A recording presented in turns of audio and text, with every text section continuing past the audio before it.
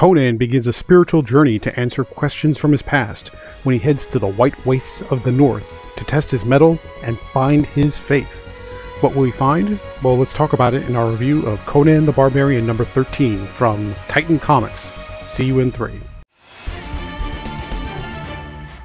Writer Jim Zub takes a break from swashbuckling adventure and world-ending threats to send Conan on a spirit walk to find the reality of the Cimmerian belief in Crom. When all you know is the power of your senses, forged in battle and strife, what purpose is there in blind faith? That's the question Zub deftly asks at the beginning of the Frozen Faith arc. Conan the Barbarian number 13 begins with Conan trudging through the frozen wilderness in the lands north of Cimmeria, carrying only fur-lined clothes and a Pictish blade. Readers of this series will remember where that blade comes from. His memory wanders back to days as a boy when he was taught by his father and the men of his village to fight with wooden swords. Conan wasn't a natural fighter, and his elders chastised him for not showing the grit and determination needed to make him a warrior worthy of Crom's respect. When Conan questions the men concerning how and why they know Crom exists, the men are sort of taken aback.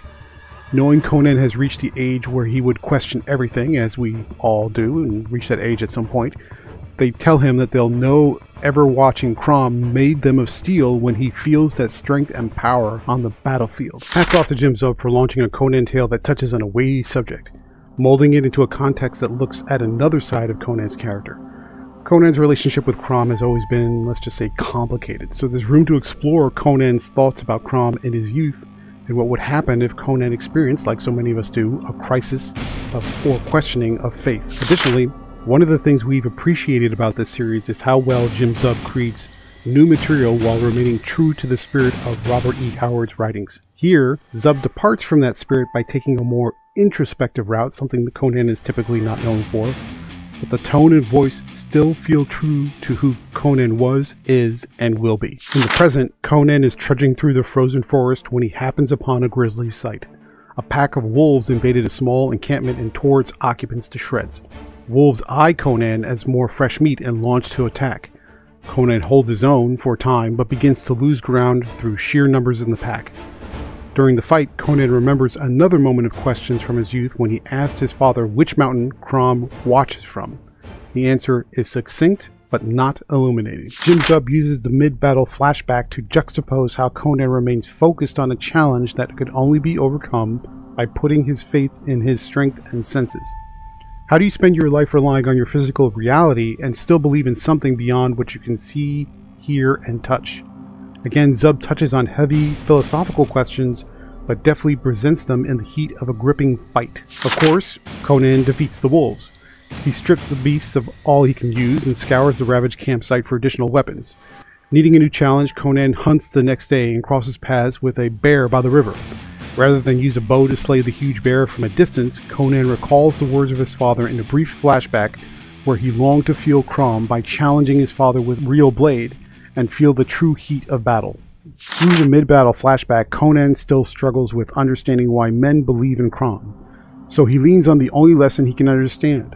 As people often do, they search for their faith in the teachings and examples of others, hoping to find some process, formula, or recipe for making faith happen. Concluding that a connection to Crom could only be found when he's pushed to his limit in battle, Conan's quest for faith verges on recklessness. The issue concludes with a test passed and failed, an unwelcome visit from Aesir hunters, and a scantily clad spy watching from the frozen forest. Overall, Zub delivers the beginning of a new arc with all the hallmarks of a classic Conan story, including multiple fights to the death, inhospitable surroundings, and threats from all directions. But Zub takes the added step of using the familiar Robert E. Howard context to ask a universally complex and relatable question with no easy answers. Let's switch gears and talk about the art. Doug Braithwaite steps in for Robert De La Torre to start the Frozen Faith arc on a high note. To be clear, we're not saying Braithwaite is better or worse than De La Torre. His style is simply different. De La Torre's style is more classically inspired by the Bronze Age with deep shadows and heavy lines. Here, Braithwaite's style is more nuanced, lighter, and finessed, while still presenting a Conan story full of grim drama, and in short, Braithwaite does a great job. Looking at the broader context of this issue in the overall series, we know from the information provided on the preface page, the beginning of this arc takes place after the first arc concerning the Black Stone, evident by Conan's possession of the picked sword. But before the previous arc, which just completed when Conan fell in with a band of mercenaries after the death of Belit. Final thoughts, what do we think about Conan the Barbarian number 13?